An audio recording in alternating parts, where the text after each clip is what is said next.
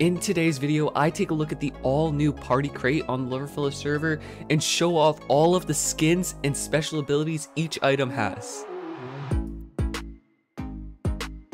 Up first, we have the party bottle hat. The effect is really more aesthetic than anything else, with a circle of particles going around your head, which change through the rainbow as you walk around. And then the helmet skin is actually very nice, with the stopper on the top looking very accurate like cork, and it's a good detail rather than having it open. And then also the colorful beads inside of it really just pull it all together. Then we have the party balloon hat, which is sort of just a bunch of balloons tied together in the shape of a hat. It looks very nice color-wise, but it could have a little bit more work. And then its effect gives you the floating effect, so basically you don't take fall damage, but this is kind of made obsolete by the acrobatic skill, as that can already cancel out fall damage. So this kind of becomes that collectible item that people are going to get because it does look cool. The party helmet is sort of that thing you see at a party, but it's very small when you wear it on your head. I feel like it should be a little bit bigger so you can actually get the idea and see it well. But also a really good thing about it is that it has protection 8. All of the armor pieces in this crate have protection 8, which is very helpful, as that's going to be one of the best pairs of armor you can get for reasonably cheap. Its ability, on the other hand, giving regeneration, can be overwritten by some runes or even a beacon, as it's only regeneration 1. If it was regeneration 3 or 2, that might be a little bit more helpful, but overall is a really good helmet. Those were all the helmets, but up next we have the pieces of armor. So the chest plate, the leggings, and the boots all have protection 8 and thorns 4 and obsidian forge 2, but the special thing about the boots is that it can transfer fall damage to a nearby entity or player. So I personally haven't been able to experience this. I've been trying to. I don't think it's too helpful, again, because of acrobatics is already canceling out your fall damage. I don't know why someone would need an efficiency 10 axe, but that is exactly what is on the party axe. So the party axe is a piece of cake stabbed through with a fork, and its special ability is actually very interesting. It's like a bow. It shoots a piece of cake through the air. It has a cooldown of about 4 seconds and does 7 hearts to a person in no armor. So a person in like max armor, it's not going to do much damage. I think the main reason I would use this axe is to keep someone in combat, as you can shoot them from far away, but still have your axe ready to PvP. So I will be opening up a crate this video, so make sure to stick around till the end of the video where you'll get to see what I get. The thing I've heard the most people talking about, the party pickaxe. So this is a really cool pickaxe that has a basic rocket on the end of a stick, but what really makes it special is that it's efficiency 10, but it mines a 3x3 area out. If you don't know what I mean, it's literally 3x3, you're mining 9 blocks at once, but there's a little bit of catch that it requires 2 gunpowder per use. But what's annoying is that the gunpowder has to be in your offhand. Maybe they can try to fix that and make it so the gunpowder just has to be in your inventory. It's good and bad. It mines super fast, but the problem is it goes through gunpowder so fast. In the clip that you're probably seeing right now, that was 4 stacks of gunpowder. I went through that in like a minute. So I think this is more going to be used for obsidian, and yeah, that's probably about it.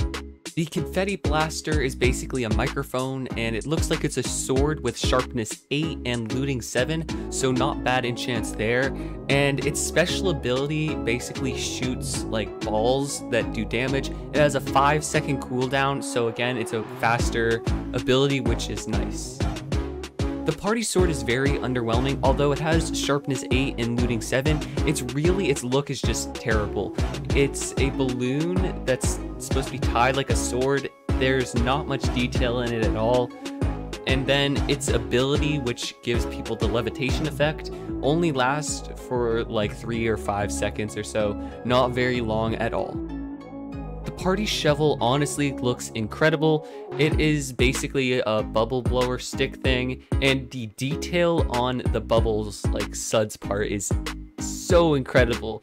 Its special ability is to be able to dig faster underwater, so almost like you're not affected by the water. I don't know actually how helpful that's going to be, because I don't know many people who mine like sand underwater or gravel, but nonetheless, it's still going to be helpful for those people who do mine it, and the skin is very nice.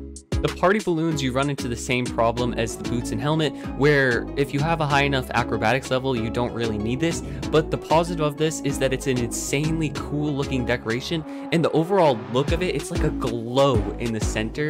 Just how they designed it is very nice. This is probably one of my favorite looking items in this entire crate, aside from the shovel.